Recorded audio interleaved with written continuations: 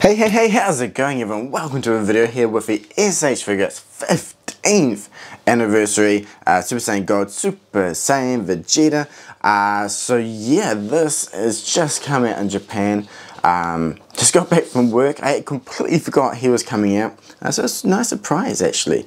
So yeah, one thing you'll notice straight away is this beautiful slipcover, and man, the embossing. I love embossed boxes, especially with metallic printing underneath. That blue metallic-y S.H.Figuarts picks up the light beautifully and it looks stunning. We've had some lovely slipcovers lately, especially with V-Jump Goku, now Vegeta here. Pretty sure the upcoming Goku with book also has a really sexy slipcover as well, so I'm pumped to get that. You know, World Tour last year, Kaioken won what's in 2010 as well, so some really cool slipcover releases, and yeah, glad to see Vegeta getting the treatment as well. On the back, very straightforward and simple. Now this is a premium Bandai release, and for those that are unaware, originally back in actually 2019, as we can see in the box, this figure, or the Super Saiyan God, Super Saiyan Vegeta release, was released on Premium Bandai. Now, I guess the rule of thumb, or in general, we never get a straight up re-release of a Premium Bandai figure. Now, for those that think, hang on, I picked up in a shop, I believe at the time there still wasn't actually a Premium Bandai in the USA, so figures that were a web exclusive or a Premium Bandai exclusive in Japan got sold as a retail release in America. That is still the case now for countries that don't have Premium Bandai, but now since there is that available in the USA, these have now shifted to that platform. So yeah, anyway, as I was saying, generally no re-release. So for the 15th anniversary last year, along with the World Tour event that they did put up a poll for not just Dragon Ball, but there's you know, live action movie ones, Kamen Rider, a whole bunch of their core series, where you could actually go and vote for a. They didn't have everything, but they had a good section of previous Premium Bandai releases, and you could vote for which one you wanted to get a re-release. Now for Dragon Ball, the Super Saiyan God, Super Saiyan Vegeta here did win. So we have the 15th anniversary edition. Now if you have the original one, this is just the same, though with obviously the sleek packaging. And as we can see in the slipcover here, he also comes with a pedestal, not the full stand, but at least the base of a stand with a 15th anniversary text on it, which is pretty cool. So yeah, overall pretty much straightforward. But we'll have a quick look at the finish, you know, articulation for those that may not be familiar with the Super version of Vegeta. And then obviously at the end we can have a bit of a comparison with the Z version. And then the pros and cons, like the general flow of most videos. So if you do want to check out more Dragon Ball reviews, I have a whole bunch of previous releases and obviously upcoming figures. You'll be able to check out a review on the channel for the Japan release. So yeah, if that's what you're into, please, you know, like, subscribe and all that, but most importantly, leave lots of comments. I love reading them. Your thoughts on the figure, what you want to see next, maybe past releases as well and all that. So always look forward to reading comments, so please do that. But anyway, for now, let's pop him out of the box and see what he does come with. So Vegeta's in the center with that, was it Super Saiyan God, Super Saiyan, I never remember all the Dragon Ball Super terms, but this is what the God with the Kaioken. So we get the blue color, so we've got the base head there, what's it, screaming, mouth open screaming, teeth, grit, face, and then we have a bit more of a cocky look for the God here. Now I think this is the only Vegeta release that actually comes with both. I know he was a really sought after figure back in the day, so it's really cool that he is getting a re-release for newer collectors. I know especially a lot of younger or newer collectors are big fans of Super, so this is definitely probably going to be a sought after figure for those fans, so it's really cool that they do get a new option. Now for Hanzo, coming into that, we get the finger spread, the martial arts grip, you know, the good old thumbs up that Vegeta does when he's pointing, to himself. And we also get some extra grip, and then those arms folded. Attached to the back in another little wee package is that 15th anniversary stand, and oh, check it out, that lovely metallic blue shine on it. That is looking cool.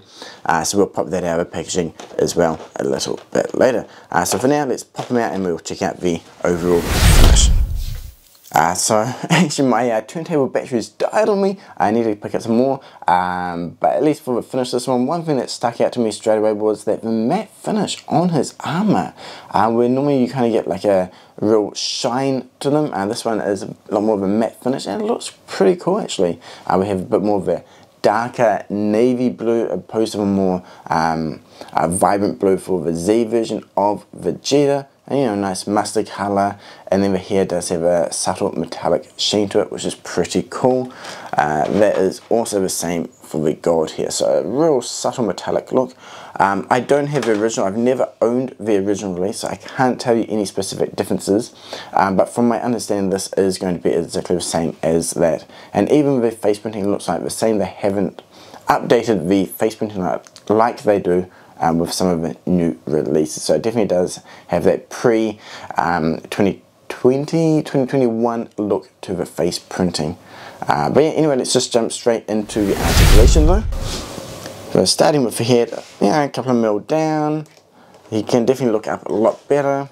We get the side left and right a little bit. Now this does have the standard Vegeta peg, which we'll see a little bit later, so you can pop the head off, swivel the peg to get a little bit more motion for left and right tilting if you need, but the swivel is fine. Now for the shoulders, everything moves up and around without any issue. You can come forward with the butterfly joints, though the articulation, you know, is older finger, so it definitely is a little bit more limited, so you can't really yeah, I mean, when you compare it to the newer figures, right, it's definitely a lot more limited. It really highlights how much of a I guess what would be the right word to say. Basically, we want an updated Vegeta, right? We want a highly articulated, a 3.0, just like the recent Goku figure for Vegeta. But you know, coming back to this one, the elbow is pretty good. The wrist joint is all standard. We have a nice curvature in this armor here, so I think maybe, yeah, look at that. So decent range of motion on the top part armor, which is nice. And going back, bit of tilt there. So it seems like it is double jointed in there, so you can lift up a little bit higher and then you can push it down, so that will help with articulation. Put it all the way up and then you can tilt forward, so that is nice. A decent range there actually, which is quite good, and you can obviously go left and right and on the angle as well. So yeah, actually I'm quite surprised. That definitely feels quite nice. I think it's actually a little bit better than the Z version as well actually, which is cool to see. Now coming into the waist here, you know, get the full on swivel, not too bad. The legs, again, you know, standard Vegeta range, don't get the full splits. Going forward, all good. Going back is nice. The knee joint is really good. Actually, one thing I think I forgot to mention was it does have a bicep swivel. And then we have the ankle peg. You know, we get a decent range of motion here, but again, not a huge fan of the ankle design for Vegeta figures.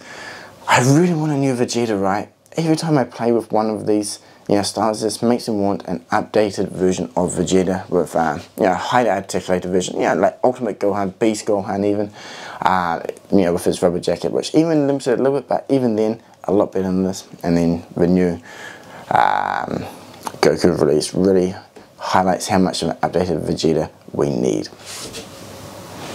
Moving over to the faces though, you know, the base face here, I mean, it's all good. It definitely does feel a little bit more outdated, especially when you compare it to, say, the recent Super Saiyan Vegeta, which does have a little bit more of a crisper printing to the faces. Yeah, mentioned a little bit earlier, this does feel like a little bit, definitely feels pre-2020. So a little bit of a shame that they didn't update the face printing on this release, but you know, hopefully in the future we'll get a fully updated Vegeta. But to change the faceplate, at least we can just pop off the front, and that will give us access. And then we can slot the new faceplate in. So this is the mouth open screaming one. Again, all good. I do like how we have the colouring in the ears as well. It does give it a little bit more depth and detail to the faceplate, which is good. Okay, now we have a teeth gritting one. I can't really say I like this face.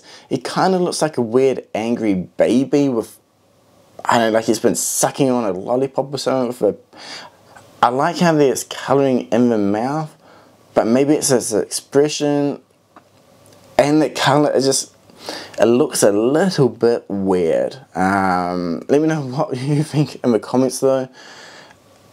Yeah, maybe it's just I'm so used to the newer faces, which are a lot better, and when compared to some of these older figures. But yeah, this one I don't think lives up anywhere near as good as that original base neutral one, or the fully mouth open one. But yeah, anyway, let's jump over to the gold head. Now to do that, just get a good grip on the body, the head, and just pull in a straight line. And that will pop it off. And as you can see here, we have a pair which will move. So as I mentioned earlier, you can kind of swivel this around to face to the side if you want to tilt off to that direction. So just line it up. And we can get the new head and just pop it on. Okay, so the Super Saiyan God head here, I think this one's definitely looking a little bit better. It has that subtle cocky smile, and then the printing and coloring of the eyes is nice as well. So yeah, for an older face paint, I think this one's looking pretty good. Kind of same with that initial kind of neutral miffed look from the blue here compared to the other one. So I think these two are definitely the stronger face paints for this release. And then obviously pairing up their thumbs up with this gold here, I think it looks pretty cool actually. Definitely digging this style for Vegeta. Yeah, maybe be one of my go-to poses for Vegeta every time. It is always that cocky look he has with that thumbs up. And then matching up that kind of myth look with, you know, the martial arts grips into the pose like he's about to jump in and start kicking Kakarot's ass. So yeah, nice mix of hands and faces with this figure. He does come with the arms crossed, which I won't pop on, but you just pop his arms off at the bicep there, and these will slot on. Not a big fan of these in general, but you know, you kind of warm it up and you can pop it on and off. If you want to kind of see what these are like on other figures, you can check out the old movie Dragonballsuper Vegeta, where I did pop it on. But yeah, let's grab the other Vegeta Goku and check out a little bit of a size comparison. Okay, so I wasn't going to change the arms, but I think I really should. It's not a complete review if I don't put on all the accessories. So we have the arms folded here for a bit of a size comparison, along with the event exclusive Super Saiyan God Goku from, was it 2019 as well? Surely not. 2020. Wow, it's been a while since this guy came out actually. He definitely is pretty cool. Love the hair on him. Anyway, next one we do have the Vegeta release from last year, which I absolutely love. The face printing definitely highlights the difference in quality from 2019 through to 2023. And actually I mentioned how I think the chest articulation is a bit bigger on the Super Vegeta, but actually this one here is the same, where it can extend and go forward really far. So I kind of forgot about that. It's nice to get them out again. Actually currently in the process of cleaning out the room. What you can't see off camera is down to the corner here, massive stack of boxes, and I'm looking to put in some more display cases down there so I can move some over into the corner, which I can't fit in the case behind. Anyway, I digress, getting off track here. Yeah, sizing, they all look good, especially the two Vegetas next to each other. One thing I never really understood, these are basically the same, but they do have a different design in the feet and ankle, and this one here isn't so bad with 15th anniversary, but the feet are slightly smaller, and I found it really annoying on the movie Vegeta, where the feet are just kind of a bit too small and made them a lot harder to pose and stand up. But it's nice to see that the Super Saiyan God Super Saiyan Vegeta version doesn't have that issue, which is good. So before we jump into the full pros and cons, do want to showcase the stand. This base shiny black plastic with a lovely blue finish of S.H.Figuarts 15th anniversary logo. So let's slot him underneath the Goku, the Vegeta there. Whew, it's been a very long day and month, so pretty tired, but I wanted to get this out for you all. Actually lots of cool releases this weekend, so keep an eye out for more videos coming. But anyway, pros and cons for the 15th anniversary Vegeta here. Obviously the number one big pro is the fact that we get another chance. we get another chance at this Vegeta release, since he was previously, or even this time as well, Premium Bandai, which means no straight up re-release, so the fact we get him is awesome. I really like the stand. It would have been cool if it did come with the arm as well. It's a bit of an odd choice to only give the base. Maybe they assumed that's kind of how people want to use it, or that people have multiple other stands anyway and they can just take the arm and put it on this one if they want. Bit of a weird choice. I would have at least liked one arm to come with it. There's a bit more of a con side, I guess, but the base itself is a pro for this release, along with that beautiful slip cover, which otherwise is the only difference from the original release for this figure, and that is one of the cons for this one. You know, it's good to get a straight re-release, but we have noticed with, I guess this guy is kind of a re-release, but some subtle changes. So we did get updated face printing, Frieza 4th form at the start of last year, I believe it was. Basically same as an older figure, but we did get updated face printing. So I'm a little bit surprised we didn't get that on this release. It would have been a good chance to do it. Not really sure why they didn't, but that is a bit of a con for this one. Updated face printing on this figure would have been an awesome choice, because yeah, as we saw, the mouth shut, teeth gritting faceplate, which I'll get now. Yeah, I don't know, just, yeah, anyway, I'll put it away. It's kind of stuff of a horror movie. But yeah, that is the big con for this release. But anyway, overall, I think for a collector's point of view, it is a must-have. Anything exclusive, I don't know, sucker for exclusives, especially when they're anniversary ones. I think that's really cool. Even if I don't like Super, I have no interest in the blue or the red here. To me, this is Vegeta.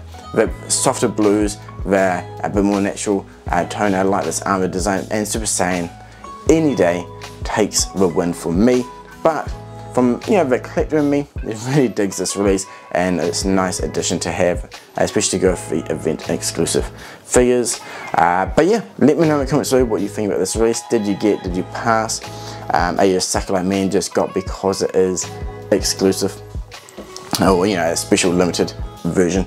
But yeah, if you enjoyed, like, subscribe and all that. Keep an eye out for future videos, and more importantly, drop lots of comments and let me know what you think about this release, and what would you like to see get the other kind of special anniversary or event type release for older Premium Bandai releases. Personally, I would love to see Master Roshi again, or the Saiyan Saga Scouter Vegeta. That would be really cool, especially the 1.01. Actually, I just want a whole really new, fully newly designed Vegeta with updated articulation. That'd be awesome. One day, hopefully, maybe hopefully soon, that would be really cool. Anyway, let's finish up this video. Again, thank you so much for watching. Until next time, cheers.